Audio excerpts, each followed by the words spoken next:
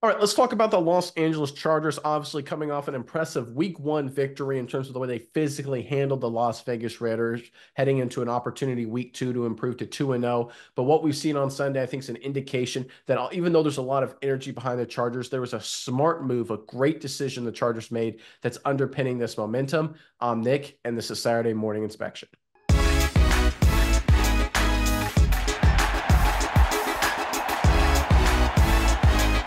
All right, obviously, Chargers fans, you feel excited, 1-0 in the Harbaugh era, heading into a winnable week 2 matchup. Great performance, I think, physically against the Las Vegas Raiders week 1. A lot of things to clean up, but you won where it counts at the line of scrimmage in the trenches. And that goes back to what happened earlier this year in the offseason, right? Now that we're in the thick of football season, all eyes are focused on obviously the product on Sundays, but you only get to that product on Sundays with the moves you make in the offseason. And let's rewind the tape a little bit back to April. A lot of people wanted the Chargers select now Raiders tight end Brock Bowers. The Chargers instead selected offensive tackle Joe Alt.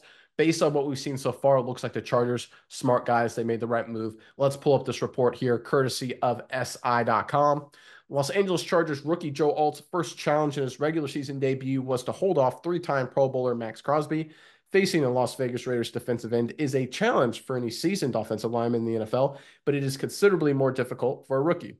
Despite the high level of competition, Alt got the job done in Sunday's season opener. He allowed zero quarterback pressures across 11 one-on-one matchups with Crosby, according to NFL Pro.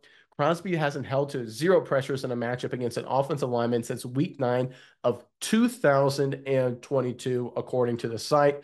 Look, obviously, Brock Bowers looks like a good player. He did well for the Raiders, I think, against the Chargers, but it's clear that Harbaugh, Ortiz, they made the smart move here, selecting Joe Alt. Looks like he's going to be a great player for them going forward. Miles, I'm curious what your thoughts are on this, but first, Chargers fans, in the comment section below, obviously celebrating week 1, but all eyes are starting to shift to week 2. Very winnable game against the Carolina Panthers. I think a great chance to move to 2-0. Give us your prediction for the Chargers-Panthers matchup. Really curious what you guys have to say. Final score, Chargers-Panthers. Put it in the comment section below. But Miles, what are your thoughts on this latest Chargers news? Yeah, Nick, I think this is incredible news for the Chargers, and especially when you break down some more of the numbers and really look at what Alt was able to do, and you dive into the backstory, just everything involved in it. It was really impressive, and I think he did a really, really good job. Obviously, we know not allowing any pressures against Max Crosby, it's very impressive. That's something that anyone can hang their hat on, but that's not all he did. He also didn't allow any pressures against Christian Wilkins, another top tier defender as well. So 19 pass block reps against those guys. Zero pressures allowed, as you alluded to, between Crosby and Wilkins. And we all have to remember, this is a guy in Joe Alt coming out of college. Left tackle, stalwart all throughout college. Coming to the NFL game, new offense, and having to flip to the right tackle position, learning that on the fly. You'd expect this guy to come out, maybe struggle a little bit. You see the flashes, you see he's a really good player, but for him to go up against one of the dominant defensive players in all of the NFL and absolutely blank him, goose egg him, just kind of really throw him to the wolves. And Crosby is the guy that is on display here. Like, hey man, what's going on? This is a rookie you're going against. How is that possible? I think that's really, really impressive. And Crosby, who by all effects had a decent game, he graded out like a 76 overall per PFF. Not necessarily his highest rated game of all time, but that's not a bad game by Crosby. So he was playing well, just not when he was going up against Joe Alt. I think Alt had just an incredible performance, and for everything that Alt had to do, come in, new system, all of this pressure being such a high draft pick, having to switch from left tackle over to right tackle, then first game of the season go up against some of the best defenders in the NFL. I think that the Chargers hit this one out of the park. I think Joel is going to be phenomenal. And you look at some of the early reports, people say they wanted Brock Bowers over Alt because they wanted a fixture in the offense to help them grow for the future. Well, you got it here in Joe Alt, and I think probably a better fixture for the future than Bowers would have been.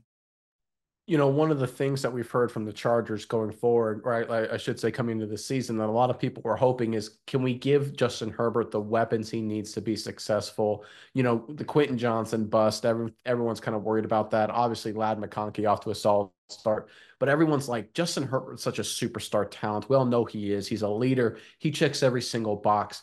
What can we give him? What can we give him to protect him? What weapons can we surround him with to be successful? And I think that's what everyone's thought was with the idea of selecting Brock Bowers. But I think what Harbaugh and Ortiz proved is, says, listen, we can protect Justin Herbert. We can give him the tools to be successful when we can win games when he throws 140 yards and we get to run the ball with J.K. Dobbins and dice up a team in the fourth quarter and wear them down. Be a physical football team, not a finesse football team, right? Everyone has always thought of the Chargers because of what Justin Herbert brings to the table as, well, they're sort of finesse-like, right? They want to throw the ball over the place. They want to sling the ball over the field because Herbert obviously can. Harbaugh comes in and says, I know the best way to help Herbert out. How about we turn into a smash mouth team? How about we out physical our competition? And that's what Joe Alt brought to the table. And I think obviously not giving up any pressures, outstanding work by him. And great point to you, bring up PFF grades. If you look at Crosby's PFF grade, he had, like you said, he had an overall a solid game, but his PFF grade in terms of pass rush, mainly because of Joe Alt, 68.0. Last season, he graded out 84.3. The season before that, 83.5. The season before that, 91.9 in pass rush. So literally 25 points below average. That's a huge delta there, strictly because of Joe Alt. And what we're seeing from the Chargers in this transition is this is a team that's moving away from finesse, a team that's moving away from, hey, we're going to play the soft cover two, the two deep shells that Staley like to run. Hey, we're going to do the Kellen Moore offense. We're going to try and throw the ball over the place. We're doing a lot of fun, fluky kind of stuff. We're transitioning to a new era of Harbaugh football, which is physical, smash mouth, win the line of scrimmage, win the trenches. Are you going to have as many highlight plays? Probably not, but guess what? You're going to win more games.